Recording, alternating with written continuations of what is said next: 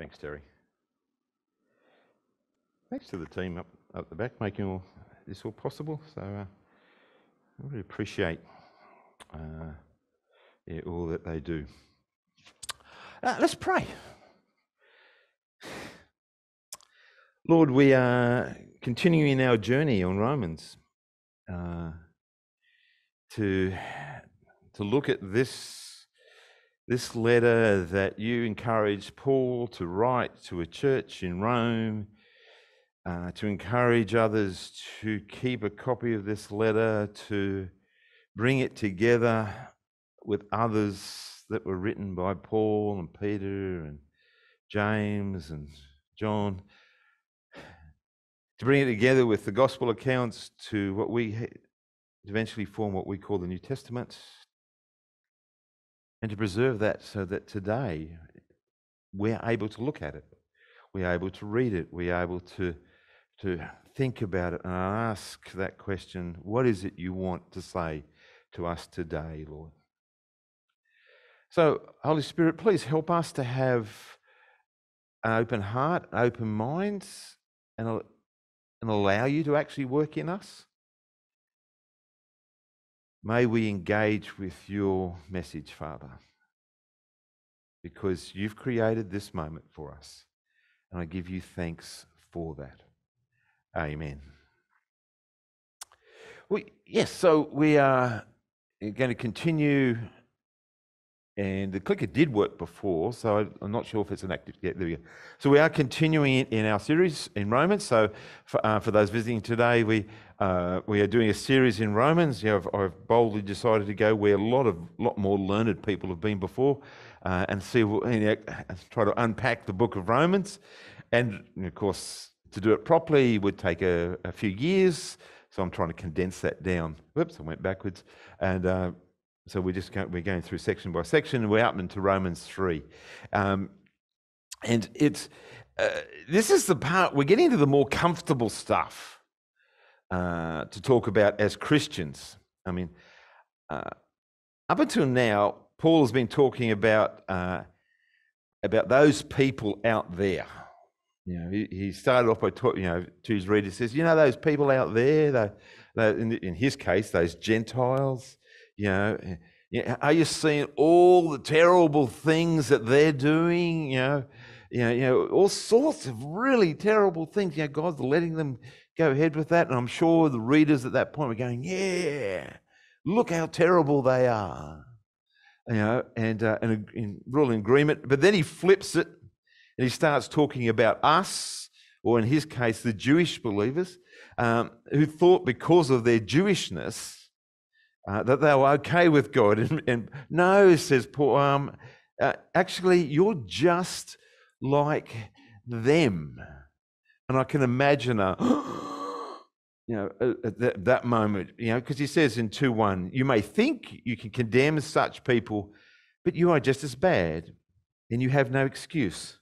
When you say they are wicked and should be punished, you are condemning yourself, for you who judge others do these very same things. And that's not necessarily that they were literally doing what the Gentiles were doing, but they were doing things that were contrary to what God was saying. Or they may have been literally doing what the Gentiles were doing. So, it's one of the problems.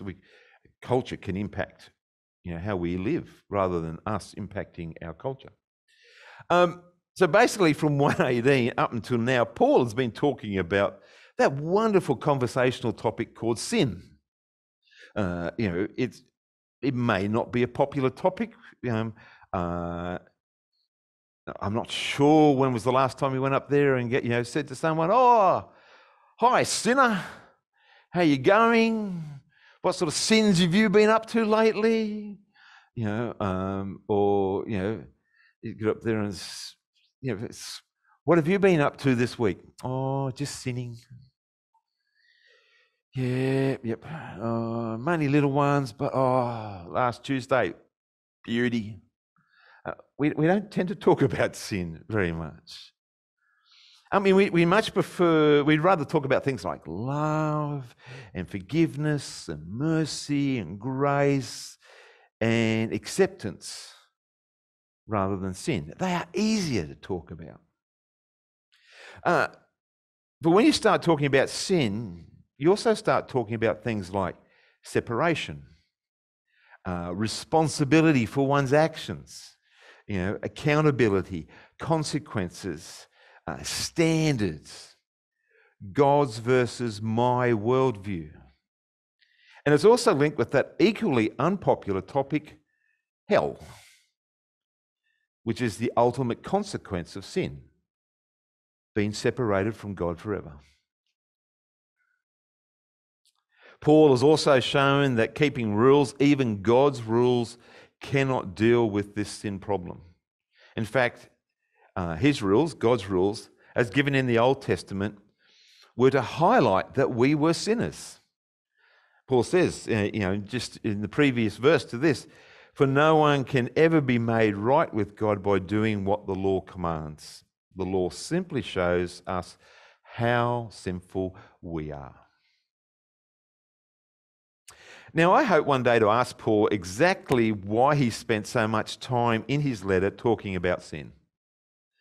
I also hopefully Paul's not going to get bored with that question. He might have his FAQ sheet that he'll give out, when someone meets him for the first time in heaven. Yep, I've been asked this question 1,000,000 times already. Here it is.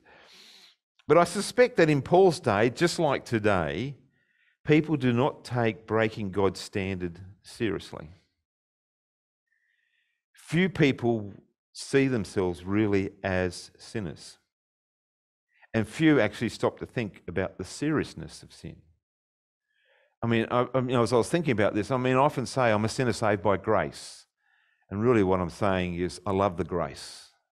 I don't really want to focus on the sinner part. And I think we can easily get caught up in that grace and forget about the fact that we are sinners saved by grace. And this is one of the reasons why it's hard, I think, when we talk about the need for Jesus. It's only when we acknowledge that we have sinned, that we've gone against God's values, that we can start to see the need for a Saviour. It's when we recognise that there's no such thing as 7 deadly sins. They're all deadly sins because they all separate us from God. And we can't fix them after they've happened. It's not until we realise the seriousness of sin that we can start to appreciate the immenseness of God's mercy to us. So having shown the seriousness of sin, Paul says, but. And when we see or hear but, it's about to introduce an important counter to what has gone before. For example, I know what God says, but I'm sure He won't mind me doing this. I know what God says, but I'm going to do my own thing. Or I'd like to help, but, and fill in the blank. And it could be I'm in hospital and I can't get there. It could be I've got other things to do, or the reality is I don't really want to help. Or I'm really tempted by this, but God says it's bad for me, so I'm not going to do it. So but can be a good thing, introducing that counter that's a good thing. And so here, Paul, I had to rephrase this, Paul's de, which is the Greek, or but, is here to introduce an amazing counter to our problem with sin. And actually, he's already hinted at it back in, chapter 1, verse 17, which I'll encourage you to go look back at. I'm not going to tell you. The good news is that God has made a way for those made in His image to be made right with Him. Something He said He will do. And if you don't believe it, go read the first 5 books of the Bible. Go read the prophets. That's what Paul says, as was promised in the writings of Moses and the prophets long ago. It is there. This good news that God has a plan to make us right with Him. And that way is Paul makes really clear in verse 22, he says, we are made right with God by placing our faith in Jesus Christ. And this is true for everyone who believes, no matter who we are. That's it. No following a set of rules, no performance standard required, no pre-testing required, no doing special rituals. It is faith. And as Paul says, this is for everyone who believes. And this reminds us that we can't say to God, oh, God, I'm not good enough to follow you. We can't say that. None of us are actually good enough. Or we can't say, I don't know enough to follow you, Jesus. We'll never know enough. It doesn't come into the picture when it comes to being right with God. It's the simple answer to the question of whether I have faith that what Jesus did on the cross for me, for everyone else, is all that is needed. Because Paul says, we are made right with God by placing our faith in Jesus Christ. He doesn't say listening to what Paul says. He doesn't say by doing anything else. It's simply by faith in Jesus. He reminds us again, of course, that everyone has sinned and we all fall short of God's glorious standard. Romans 3:23, often well-quoted verse. You know, it's one of those, probably those well-known verses in Romans. It tends to be trumped out a fair bit. But I like how 24 goes, yet, and this is the exciting part, God, in his grace, freely makes us right in his sight. Again, this is a God thing. Paul's wanting to stress this is what God is doing. It's not what I do. It's not about me. It's about what God is doing for me. God, out of his grace, freely makes us right with himself because of what Jesus did for you and me and for everyone else. And so, one of the great things about, talking about our faith is that, no, it's not about you have to come to church. It's not about that you have to give. It's not about that, you've got to go through this induction process of welcome to church 101, then move on to, being baptized 102, into church membership 103 and ministry 104 process or whatever. It's about faith in Jesus. And how do I respond to what God has done? The reason we are meant to meet together is not because we're told to, but because we're encouraged to in response to God's grace for us. Because God has given himself as the sacrifice for sin. For God presented Jesus as the sacrifice for sin, Paul points out. And it wasn't the soldiers, it wasn't Pilate, it wasn't the religious leaders who were in control and put Jesus on the cross. God himself arranged so that sin could be dealt with this. And Jesus went there willingly. Jesus sacrificed his life, shedding his blood for us. And behind what Paul's saying here, people are made right with God when they believe that Jesus sacrificed his life, shedding his blood, is the Old Testament emphasis on the atonement of blood sacrifices. Leviticus 17:11, it says, I have given you the blood on the altar to purify you, making you right with the Lord. It is the blood given in exchange for a life that makes purification possible. And of course, the New Testament constantly talks about how Jesus' death on the cross is our atoning sacrifice. Because as Paul rightly points out, God simply couldn't leave sin unpunished indefinitely. That would be going against his nature. He does not condone sin. And he needed to deal with it. And the sacrificial death of Christ is that expression of God's sense of justice. We often talk about it being a sense of God's love, which it is. But it's also a reflection of God's justice. Sin needed to be dealt with. You know, it's not something that God is just going to go, oh, don't worry about it. God takes sin very seriously. Very seriously. More so than we do. And his plan to deal with it is Jesus. God has patiently refrained from fully punishing people's sins in the past because of his plan from the beginning to deal with sin once and for all in the death of his Son, the ultimate expression of grace and the ultimate expression of justice.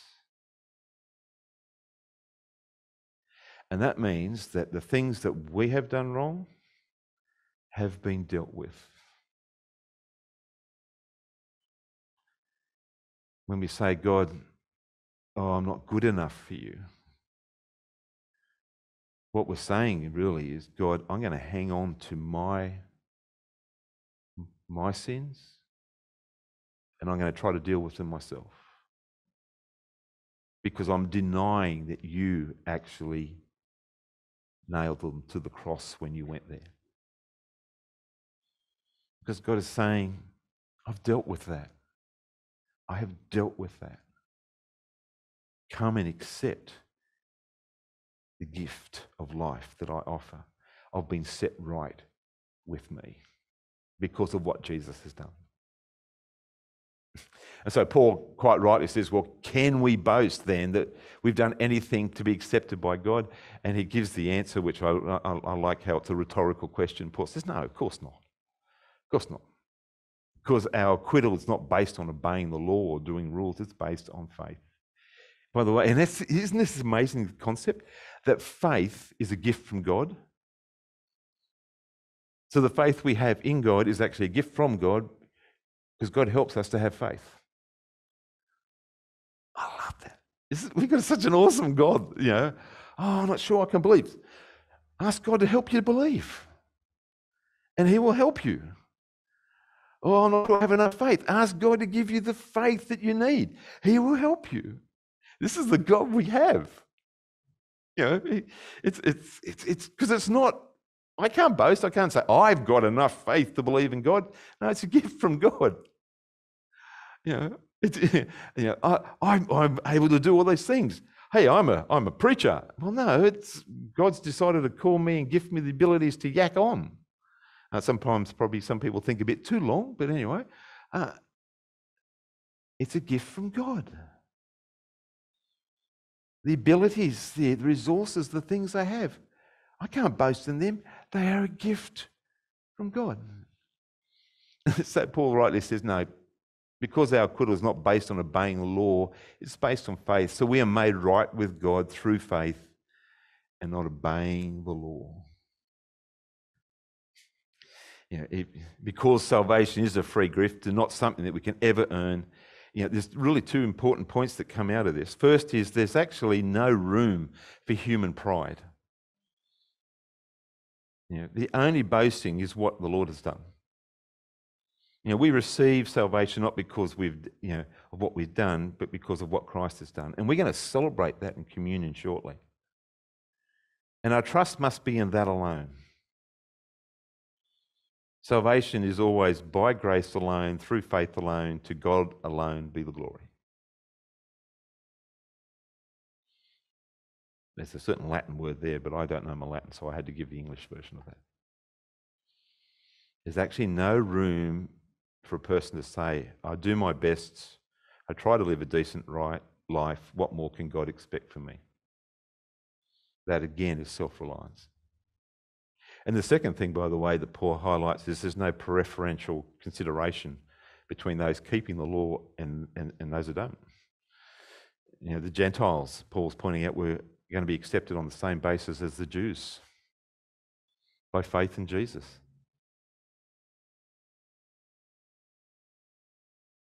Now, some want the rules.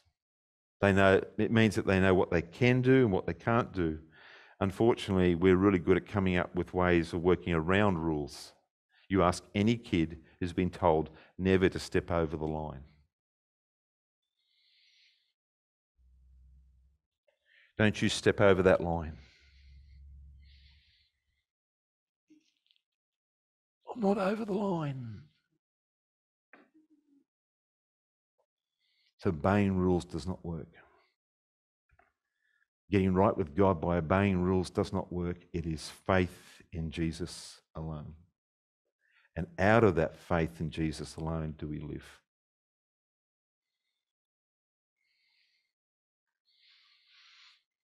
After all, God is the God of the Jews only. No, he isn't. He's also the God of the Gentiles. You know, of course he is. And I love this statement. There's only one God. And again, Paul's hitting home the point. And he makes people right with God only by faith, whether they're Jews, Gentiles, Australian, Italian. I don't know why I picked on Italians, but you know, I could have said New Zealanders, I guess. Doesn't matter where you come from. Doesn't matter your background. Faith alone. And that's the wonderful message that we have. That's the beauty of the church as well. That we are not linked to a national background or whatever. Like when Bettina was here, you know, the expression in Thailand is to be Thai is to be Buddhist. We don't have that as Christians. We're part of God's family, irrespective of where I was born. There's no sort of nationalism in God's church. It's one amazing worldwide family of God. Anyway, that was a bit of divergent there.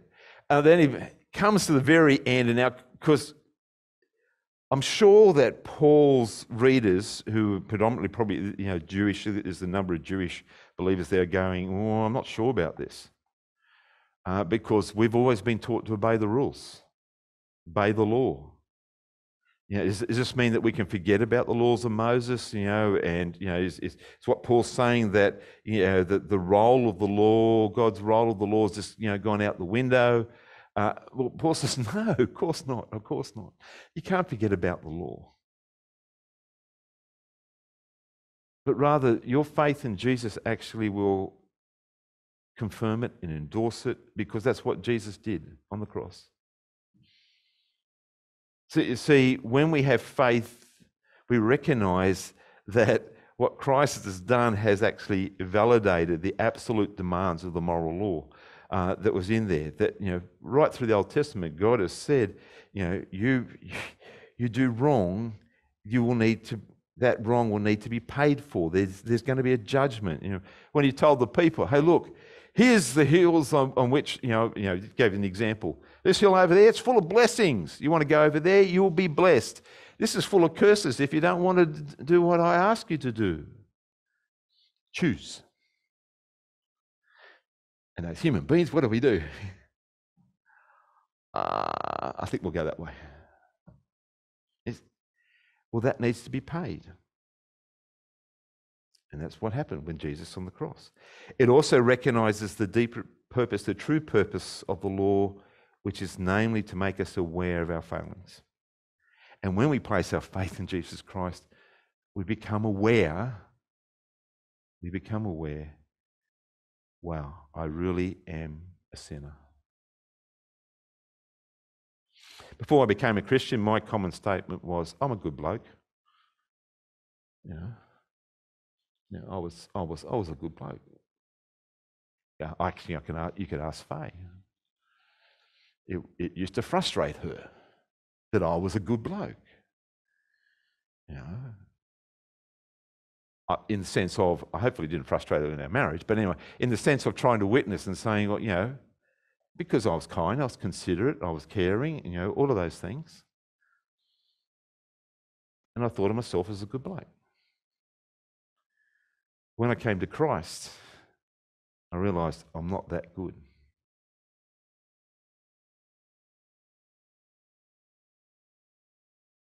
Christ is good. I'm not. And that's what Jesus' death on the cross has shown. And lastly, it confirms that God considers people righteous based on their faith and nothing else. And I love how for Abraham, right back in Genesis 15, it says, and Abram believed the Lord, and the Lord counted him as righteous because of his faith. Right at the very beginning, God is saying, faith makes you right with me. And that's what he wants to stress here. Faith makes you right with me. So if we've got into the rut of going to church, if we've got into the rut of doing, you know, Christian things, we need to get out of that. And we need to come before God and acknowledge who he is and our need for him, and the fact that we are sinners only saved by having faith in what he's done on the cross for us. And that's the only thing that's going to save anybody else.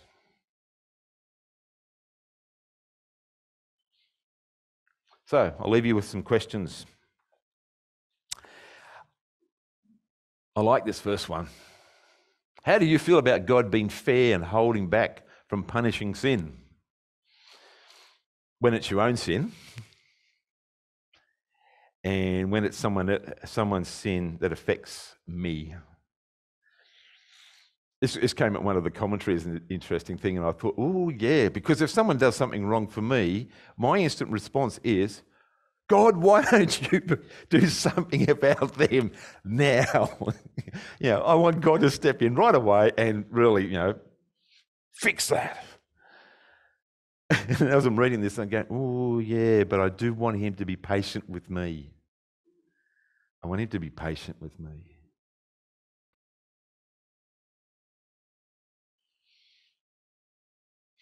If I want him to be patient with me, maybe I should be thankful that he's been patient with others, and that one day they may too come to say, you know what, I'm a sinner.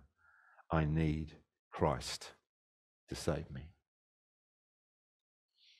Second question, how well do I understand the seriousness of sin and the immenseness of God's grace? The reason that is there because I believe you cannot really appreciate how awesome God's grace is to us until you realize how serious sin is. Because if you don't have a good view of the seriousness of sin, Jesus' sacrifice, you're not fully appreciating what Jesus has done. Something to ponder. And lastly, what does my thankfulness for what my Lord has done? Look, good, I had to reread that in a second.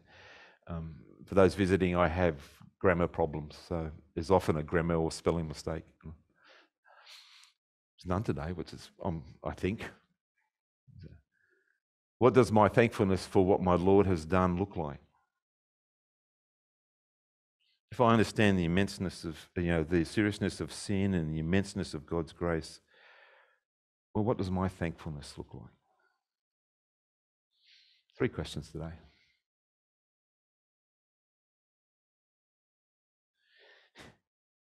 We are very privileged. Jesus has revealed himself to us. We've recognized that we are sinners, and we recognize that only he can save us. Let's take the seriousness of sin seriously, but let's also just be in awe of his grace for us.